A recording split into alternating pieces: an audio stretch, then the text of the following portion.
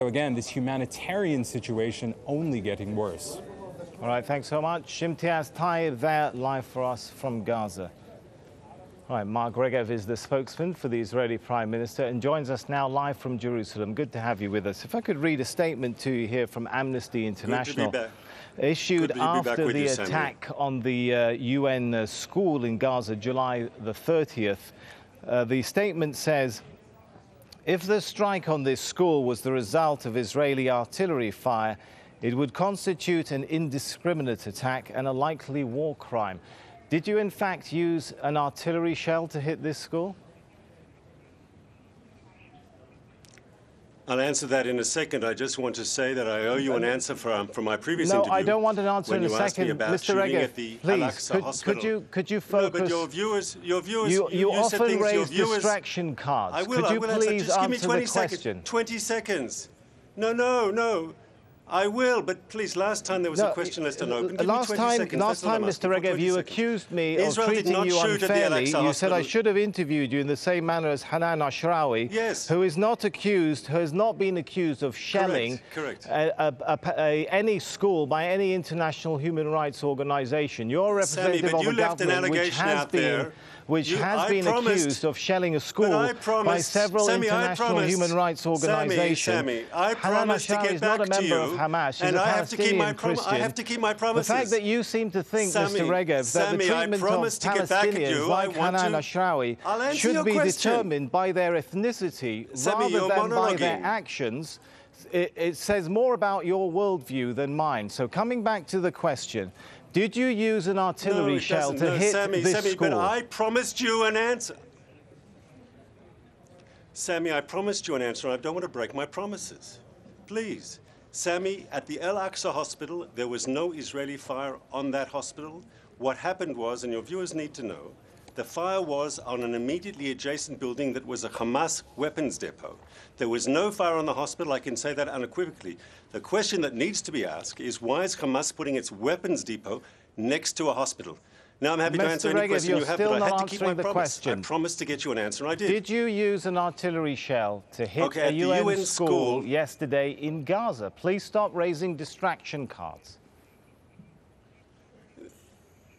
The answer is, unfortunately, at this stage, still unclear. What is clear is that there was a firefight in the immediate vicinity of the school, and Hamas terrorists were shooting at our forces on the ground. Our forces returned fire as is natural if fired upon.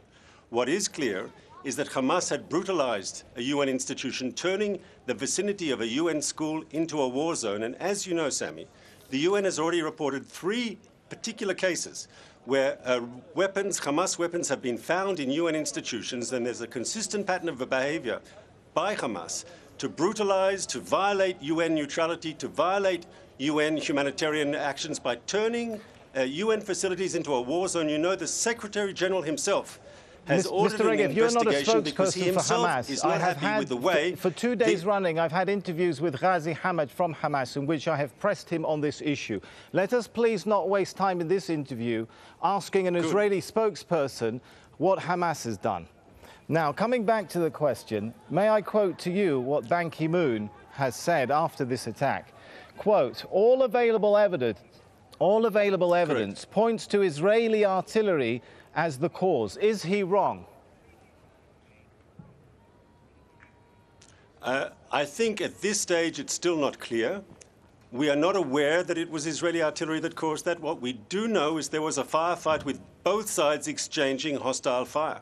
There was combat in the vicinity. Now, I don't know if it was Palestinian ordnance or Israeli ordnance. I do know the fact, and this is not disputed, that Hamas deliberately turned that UN facility into a war zone. And according to the Secretary General himself, in an open letter that he put out, he said that if terrorists are turning UN facilities into war zones, they are accountable for the tragic loss of life, because we don't target UN facilities. We don't target UNRWA schools. That unfortunately has been done by Hamas, who's deliberately turned them into combat areas. Why else are they storing missiles in their facilities? Chris Gunnis has addressed this issue and he said, quote, we have done an initial site visit and this is what we can say. There was no evidence of militants firing rockets out of the school whatsoever. Are you calling him a liar? Are you saying you have definitive information that there was rocket fire or military activity going on inside that school? Unequivocally, yes, there were Hamas terrorists shooting at our forces in the immediate vicinity, and I don't even say stronger, my question is not about the vicinity. I've got the Israeli army statement. I'm asking you, are you saying there was firing going on from inside this school? Sorry, if you are outside the school, opposite the front gate and shooting, are you still not using the school as a human shield, Sami? Let's be fair. Now, why don't I respect Chris Guinness. He has many friends in Israel. We totally support. Navi Pillai has answered that question. Please allow me. And she said... He has many friends. Only a few minutes ago, she has said it is completely unconscionable that the proportionality and precaution that international law requires is being ignored in answer to a question about whether it will be justified for Israel to shell the school if there is rocket fire or activity in what you call the vicinity. Is she wrong? Once again, there's no evidence at this stage that Israel did, in fact, target the school. I know for a fact that we did not target. Could there have been a stray shell in the framework of a firefight? If that's the case, once again, you have to put the blame on the people who turned the area into a combat zone. But please allow me to answer a question, because you mentioned my friend Chris Guinness and UNRWA, and we support their humanitarian work, very, very much so. It's important for us. But Chris Guinness has the same problem that your Al Jazeera reporters have. If you walk around, no, please. Terms, this serious violation of international law by Israeli forces. Now, once again, how do you propose to convince... But you're not allowing me to answer your question. He said there was no evidence. Sorry, you are confusing the issue and not allowing me to answer a specific question. You asked a specific question. Please, Sami, allow me to answer. You said that Chris Guinness said there was no evidence of Israeli fire, correct? Of Hamas fire in the area. And no, I'd like to say and make a point that UNRWA does not have guns. That is They're a humanitarian. Incorrect. They're a humanitarian organization. I did not say that. I'll read you again so it's clear what Mr. Chris Guinness said to Al Jazeera yesterday on the 10 a.m. GMT show. He said, we've done an initial site visit, and this is what we can say so far. There was no evidence of militants firing rockets out of the school whatsoever. Those are his words. Do you have evidence that there was fire from inside the school? And I'd like to answer that. Sami, I'll answer the question specifically. One of the problems in covering this in Gaza, it doesn't matter if you're a reporter or if you're a humanitarian organization like Mr. Guinness represents, that if you go out there and you say, did you see Hamas fire? When you live in a Gaza Strip where there is authoritarian rule, where Hamas rules with an iron fist, anyone who speaks out against Hamas can face immediate violent retribution. There have been countless documented cases of Hamas hiding the truth. Are you telling me that Chris Guinness doesn't know how to conduct his own research? And he's being misled. He's not a child, is he? He says we have done a preliminary investigation, he says. We have taken analysis, we've analysed fragments, these are his words, we've examined craters and other damage.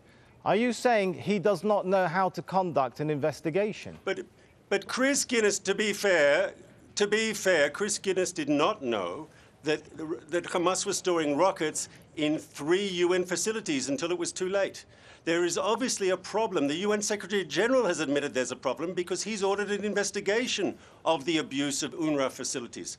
So I think it's very important, once again, how do you get people to stand up and say that Hamas was using this spot to shoot at when those people afterwards have to live with Hamas? It's an authoritarian regime. You know that, Sami. You know it's an authoritarian. Do you deny that Gaza is an authoritarian regime? This is not about you interviewing me. Is Gaza an authoritarian regime? Can people say the Israeli government? No, but can people say what they think in Gaza? Have you used artillery shells in Gaza? Have you used artillery shells in densely populated parts of Gaza? Of course we have. OK. Amnesty International, quote, says, artillery should never be used against targets in crowded civilian areas, and its use in such a manner would never be considered a surgical strike. They go on to talk about the possibility of a likely war crime. Are they wrong? Is Amnesty wrong as well as the fact that you, or what you contend, that Chris Guinness doesn't know how to conduct an investigation? Is this statement by Amnesty wrong as well? Please, I'm sorry. Chris is a friend. Sorry, Chris is a friend, and I won't allow you to put words in my mouth that I did not say about him. And I don't think you should try to break up our very good relationship and our relationship with UNRWA that we respect. So please don't put my words in my mouth. I never used those words about Chris Gunness, and I ask you to take that back. You insinuated that. Answer the question, please, about amnesty. Are they wrong? Are they wrong if they say no, I did not make any personal insinuation. Artillery shells are not to be used in civilian areas? Yes, are they wrong happy to answer as the a question. war crime? You see, the war crime is committed when a terrorist group like Hamas uses civilian facilities for its war machine.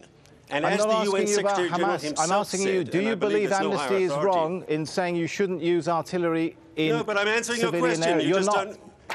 Please answer. It's very simple. No, I'm answering your question by quoting the UN Secretary General, who said, Ban Ki-moon said last week, that when terrorists turn UN facilities into a war zone, when they put their missiles and their war machine inside UN facilities, they are responsible, because that is the war crime. The essence of international humanitarian law is a separation between combatants and non-combatants. You know that, Sami, I know that, and so does Amnesty International. When Hamas violates that principle, when Hamas puts its war machine inside UN schools, in mosques, in urban neighborhoods, it is responsible for the most primary and severe violation of international humanitarian law. Amnesty International knows that, I know that. The point is, if in ensuing combat, innocent people are caught inadvertently in the combat, and unfortunately there are casualties, the question has to be asked, who turned the civilian neighborhood into a war zone? Mr. Regev, they're not talking about people being caught in any inadvertently caught in any crossfire. Navi Pillay only this morning says there appears to be a deliberate defiance of obligations that international law imposes on Israel. Deliberate, not people being caught in crossfire. No. Is she wrong? I don't think she said what you're insinuating. I'm not insinuating. This is a direct quote. I'll read it to you again. There appears to be deliberate defiance of obligations that international law imposes on Israel. Is she wrong? Or are you deliberately defying international law? Those are her words, not my insinuation. First of all, on the contrary. In fact, she's if right. you look at the way the Israeli army behaves in this very difficult combat situation, I didn't say that. Why? You were always putting words in my mouth, Sami. Do you have a problem? No, I'm asking you for a yes or no answer. It's not fair, Sami. I'm asking you for a yes or no answer. Is she wrong in saying there is a deliberate pattern of you, these are her words, defying your obligations of international law? She hasn't said that. She says appears to be, correct? No, she said appears to be. Do you think there appears to be a deliberate pattern of you defying international law? Well, if you watch Al Jazeera, you could get that impression, but it's not true. All right, we'll leave it there. Mark Regev, spokesman for the Israeli Prime Minister. Thank you for having me, Sami. Always a pleasure. Now, Saeb Erakat, the chief Palestinian negotiator, joins us now here. Good to have you with us. First of all, I understand you're in Doha to try and work on some kind of ceasefire arrangement. Have you reached an agreement for a joint delegation that would go from the Palestinians to Cairo? Yes. And when will that happen? As soon as Israel accepts a ceasefire. Israel, on their part, I'm sure they would say they've accepted. Mark Regev has told me they've even introduced unilateral ceasefires many times. It's the Palestinian side which keeps breaking it. Well, I will challenge the Israelis to, now, there is an offer to have a humanitarian ceasefire. I challenge the Israelis to come out and say... An offer from who? From the Americans are working on it. President Abbas is working on it. Egyptians are working on it. Qataris, Turks, Europeans, UN, Ban Ki-moon, Nabil Arabi, of the whole world. But the Israelis will say they unilaterally announced a ceasefire, and yet Hamas did not respect it. The Palestinians did not respect it. They took a cabinet meeting. It was backed by the Egyptians. It was backed by the Arab League, and it was the Palestinians who refused to abide by that. They're not saying the truth. The truth is...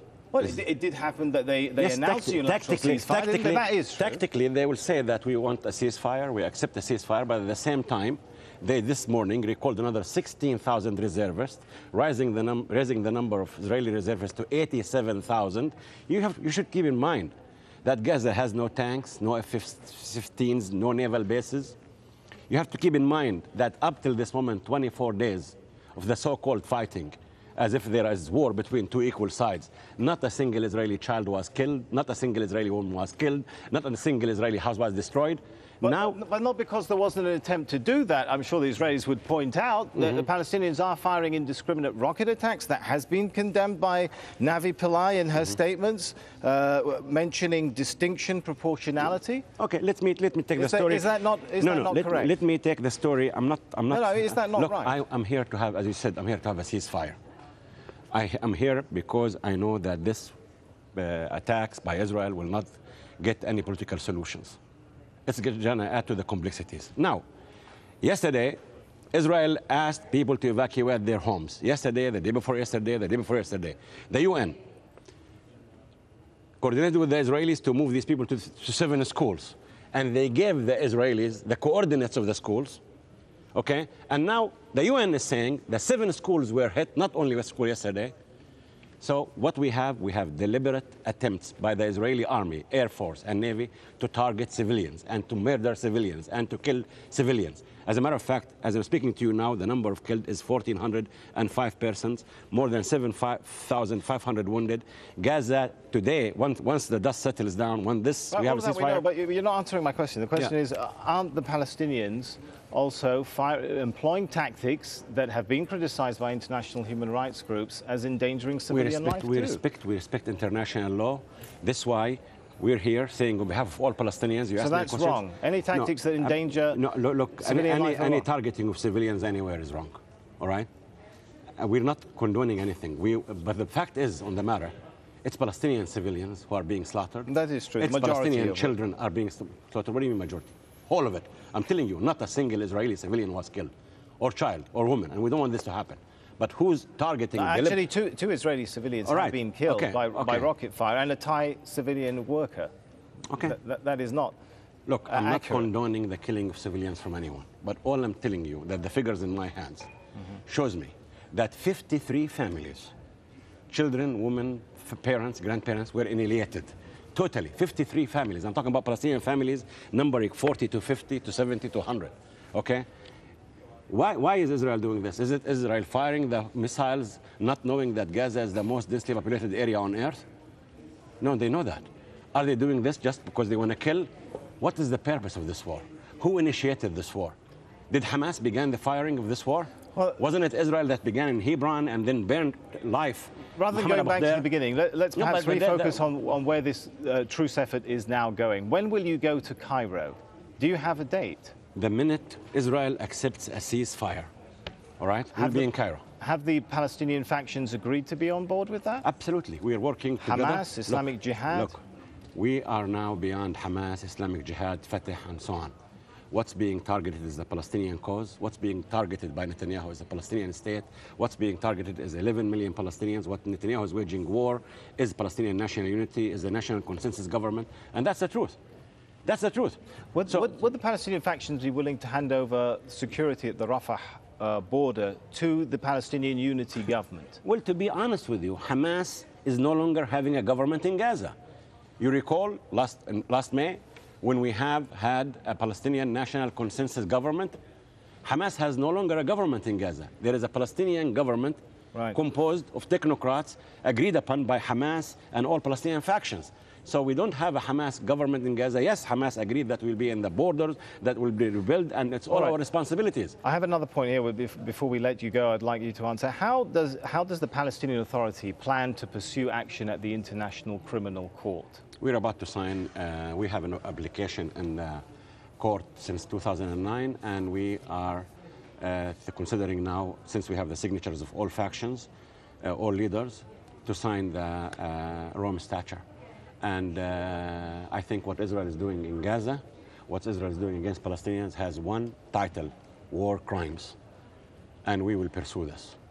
Do you have the necessary political and diplomatic support to become a member for the ICC? Yes, we do. We do. Since we became, Palestine, should recall, November 29, 2012, have became an observer state at the UN General Assembly vote.